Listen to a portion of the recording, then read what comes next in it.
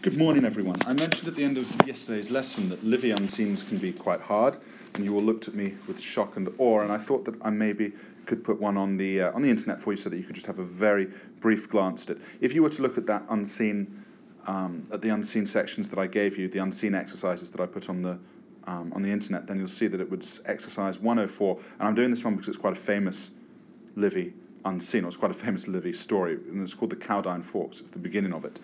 So, let's begin, and I'm going to go very quickly through here. Apologies if I make any errors. Duai ad luceriam fereban viae. This first bit then. There, or two paths would take you to Luceria. There were two paths to Luceria. Two roads. Duai viae. Altera. One, praeter, across the, oram, I suppose, the coast of the Great Ocean, you could say. Now that's going to be the Adriatic. So one, past the Adriatic, patens, line open, and aperta. What am I going to say for aperta? If I've already said open, I suppose unblocked. So patens, hopefully you can recognize that as a present participle. So line open and aperta, unblocked.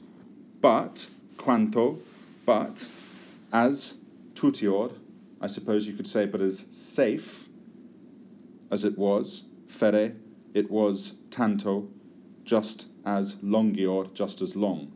So, you could say it was longior, it was as long, as much as it was long, it was safe, or as safe as it was fere, almost fere, let's not forget that word, it was fere, almost longior, as long. So, tanto, quanto, tanto here. So, as safe as it was fere, almost as long. Altera, the other,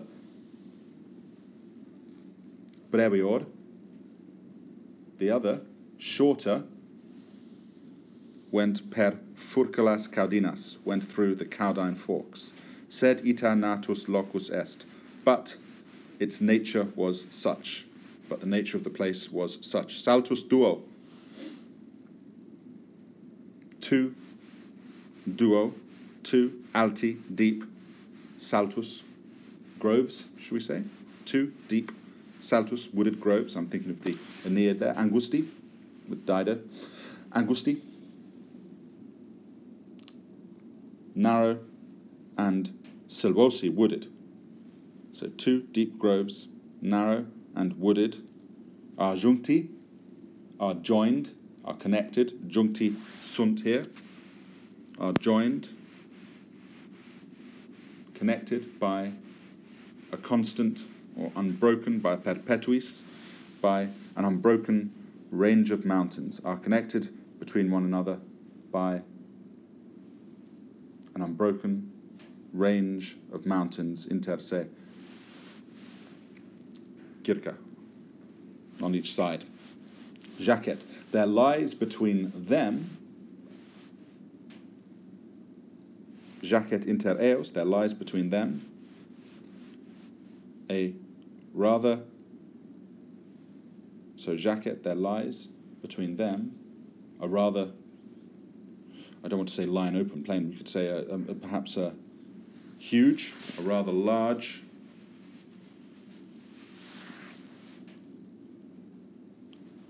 plain, herbatus, filled with grass, grassy, and aquosus, well watered or watery, so grassy and watered,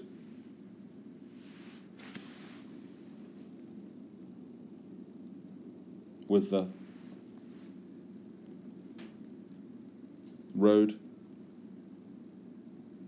per quem medium, with a road through which there is iter, a road through the middle.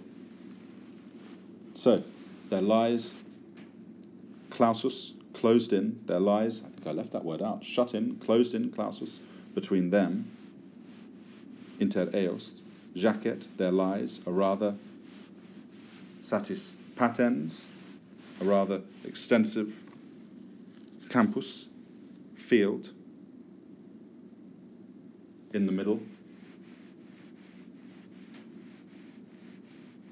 grassy and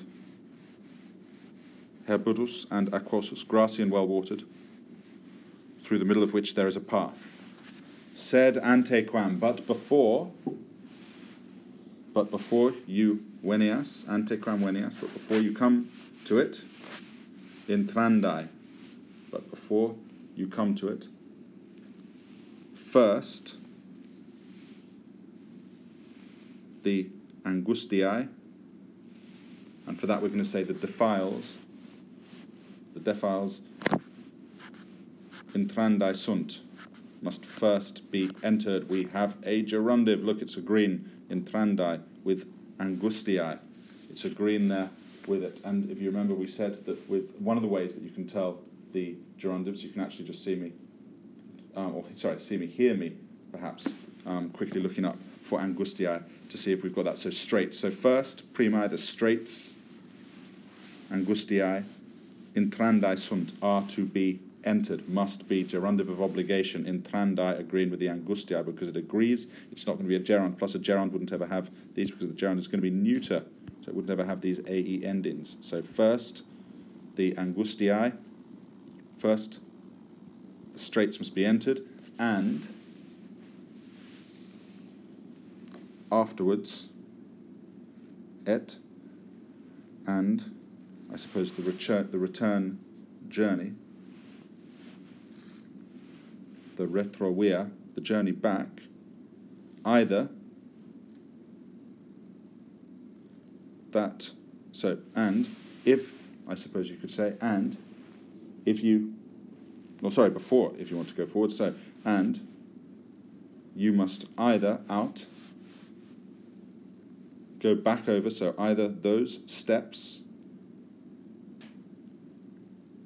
upon which qua and either eadem, that same path which insinuaris you started upon, must repetenda, must be another gerundive here, must be sort of re-walked upon, must be retrodden upon, maybe if it's the path, and either that same path which you qua, which you insinuaris, which you started upon, must be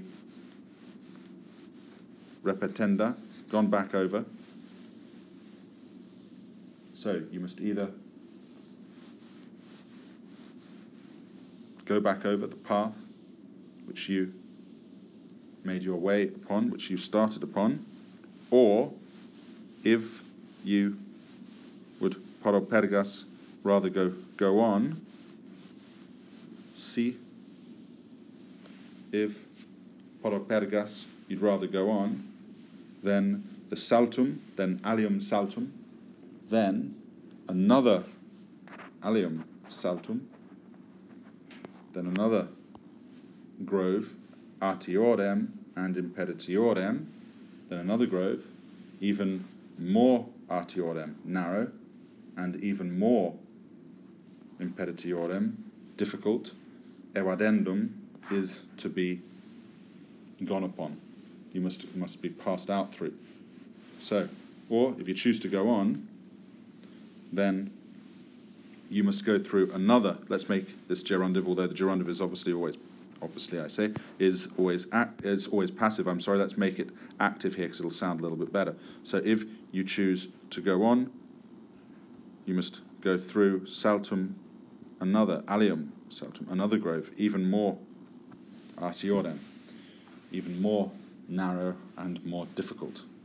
So you could just see me, or hear me rather, I keep on saying see you can hear me there stumbling through my own translation of it, which would hopefully support the fact that, as I said to you, Livy can be quite difficult. I mean, I don't think that one's horribly difficult, but it's got a few wonderful gerundives in it. So obviously the evadendum there, agreeing in the last sentence with the saltum, and because it's agreeing, that's going to make it a gerundive.